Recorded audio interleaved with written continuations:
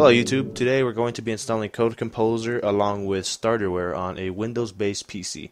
So we're going to be using Windows throughout this process. There's another video that I'm going to be making that will be on Linux, but let's go ahead and get started with Windows.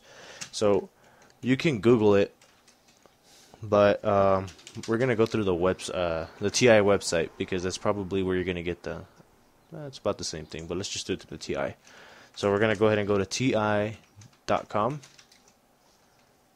And then from ti.com, we're going to go ahead and click from everything. We're going to switch it to applications. We're going to type Code Composer. Should already be there, so we'll click it there. And then we'll go ahead and click on, right here on the side, you'll see something that's called Product Matches. We're going to click on this one right here. Once you're here, you'll notice that it says Satara Cortex A and ARM9. We're using the Cortex A because of the Beaglebone that we're going to be using, obviously based on my channel, but yes, it's going to be the Cortex A. It's actually the AM3359 that we have. Anyways, let's go ahead and go to the download. So we're going to click on Windows. It's going to take you through an approval process, but I've already got it approved, so this shouldn't be too difficult. And they always approve you instantly if everything looks legit. So like mine right here, everything looks good. We'll just go ahead and download right here, and you certify and hit submit. Just hit that download button, and then you're probably gonna have to click here because for some reason it did the same thing on the Linux PC. And we're gonna save it to our downloads. Once it's there, just go ahead and click on it, and it should open. Give it administrative permission. So you got to give it a moment to start up. It's probably looking for connections, the usual. It is highly recommended that real-time scanning be turned off. Okay, so if you're using AVG, something like mine, all you got to do is temporarily disable it by clicking on it. You might have to, if you have Norton, it's usually a pain in the butt, but you can do it. It's usually in the settings. So we'll do that here. I'm just going to disable it for 15 minutes because I can't restart my computer. So it's been disabled right here. You'll get a warning.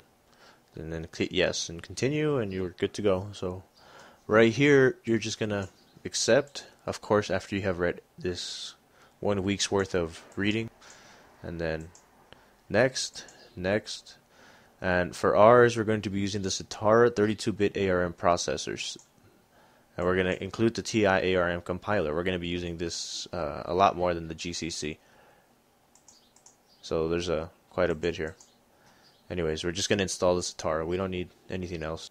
And hit next. And if you don't click on something here, there's an app center inside Code Composer Studio where you can install stuff after. So this is dependent on the debugging probes you're going to be using.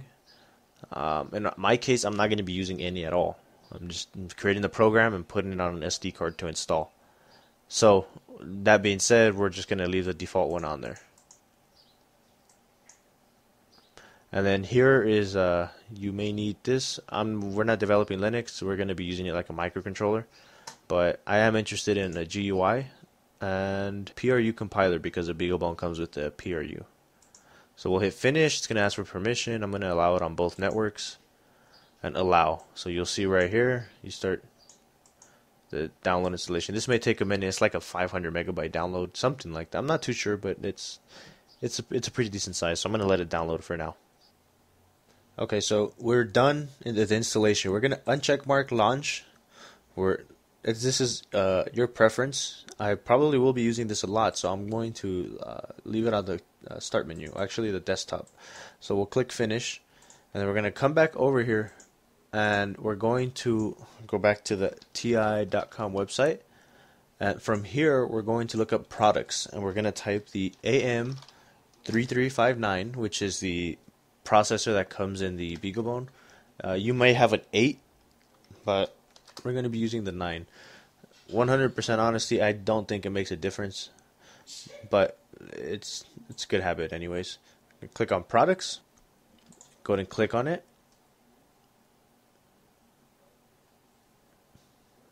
and then once you're here, what you're going to do is go to tools and software, and here you should see something called the StarterWare. Yes, right here. StarterWare for ARM-based TI Satara processors. Go ahead and click that. And we are using the AM335X. See, it doesn't make a difference which one you have in this case. So we're going to click Get Software. And again, we're going to hit the Windows installer. So again, we go through the approval process. Hit Yes. And then Submit. And we got approved instantly, so we'll hit Download. And we'll click here to download. Now we're going to save this again to the Downloads folder. And just back up. Now, while that's downloading, we're also going to download the patch for the Beaglebone Black. So we'll hit download and again put this in the downloads. So that one's a quick download. It's just a simple patch. So we'll wait for this one to finish in the meantime. Okay, so the download is finished.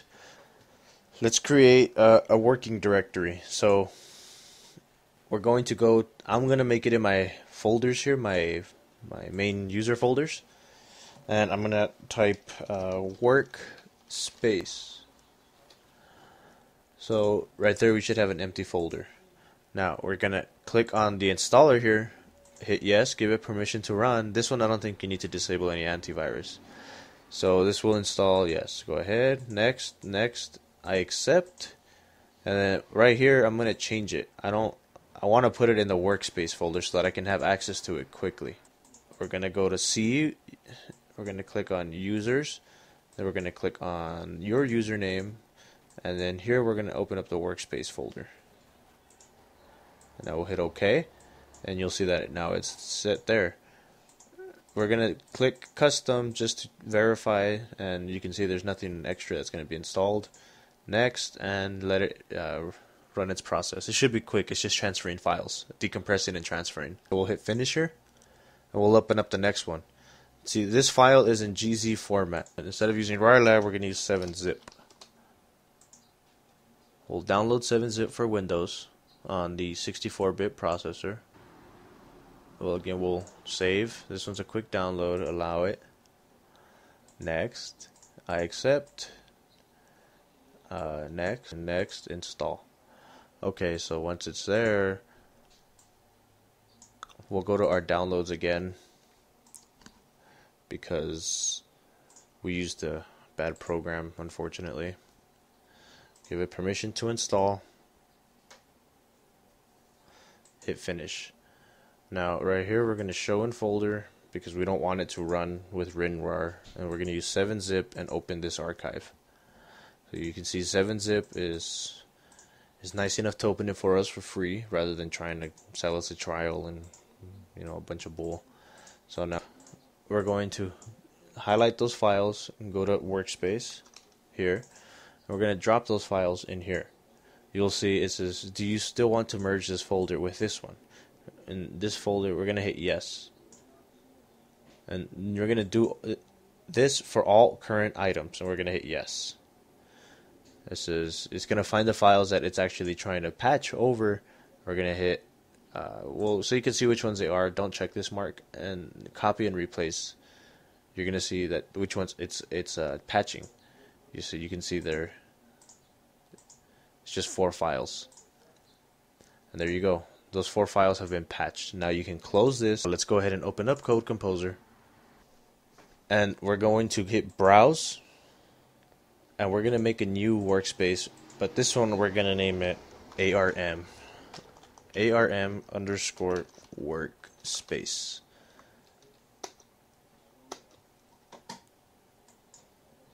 So that we know that everything in there is going to be designed to be used with ARM processors. Specifically the Beaglebone. It's going to open up to the apps section of the program. It's internet based, so it might give you problems if it doesn't.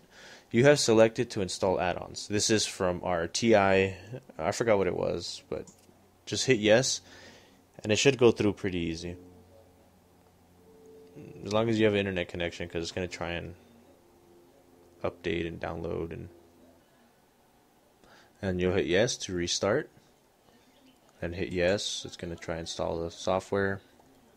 So again, do the same process. It's been 15 minutes. Temporarily disable. Would you like to continue? Yes. Whoops. My bad. Okay, so we're only going to disable it. This one shouldn't take long, so 10 minutes is good. So hit yes.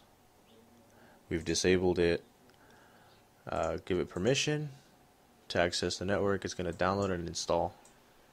Okay, so right here, it's already saved our workspace, so we'll hit OK. There it is. So this is our App Center right here where we're going to download all the extras and, you know, all the good stuff. What we're going to want to do is click on Browse Examples. And right here where it says Packages All, click on this little Add Additional Packages. You're going to hit Add, and you're going to want to go to your workspace that we just designated as our StarterWare, and we're going to hit OK. And hit OK. And you'll see it's going to update. Now here under workspace, you're going to see all of the sample files that TI has made for this StarterWare. It's not just sample files, it's like files that we absolutely need in order to compile successfully. So this is pretty straightforward. You're like, the first one we're going to probably be using is this AM335X, beaglebone, and GPIO is what we're probably going to end up using here. Yeah, right here. So this is an LED blink file, and if you click the import, you'll see that it appears here, and we'll click here to open up the C file, which contains all the program that we're going to be using. You'll see it open up here. So just quickly Code Composer, you double click and it'll open up the file full screen for you. So this is the file, the sample file that they submit for the beaglebone. So that's Code Composer. You are ready to go with some sample files that have been given to you by TI. You are ready to go and start building. So stay tuned for the next episodes. We're going to build the sample file that comes with this one, specifically the GPIO LED blink. And then we're going to build it and we're going to put it on the beaglebone to run. Okay, so alright, well, I'll see you guys in the next video. So hit that like button if you liked the video, and don't forget to subscribe. Alright, well, I'll see you guys in the next one.